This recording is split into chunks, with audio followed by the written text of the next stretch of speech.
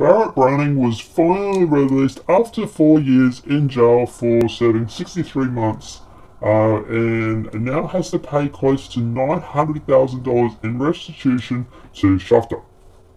So, in case you're not familiar who Brown is, he is a writer, author, and works as in investigative journalism and satire.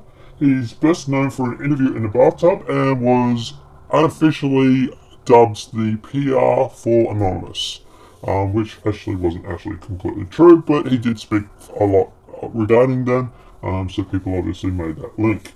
In 2010, he created a Project PM, which was a crowdsource to talk about the leaked documents like those from Strafter.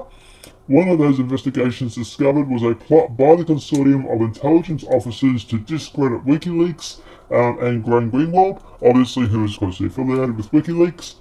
He was arrested for lashing out and threatening FBI agents, saying this, and this is what he quoted as saying, so it's not me saying it, it's just what he said, and I quote, "Army officers of the US government and particularly the FBI were regarded as potential zealot assassin squads, and the FBI and DPD know I'm armed and come from a military family that I was taught to shoot by a Vietnam vet by my father, a master hunter of all things. I will shoot them and kill them if they come and do anything because they engaged in a criminal conspiracy, and I have reason to fear for my life. Not just from the Zealots, but from the US government."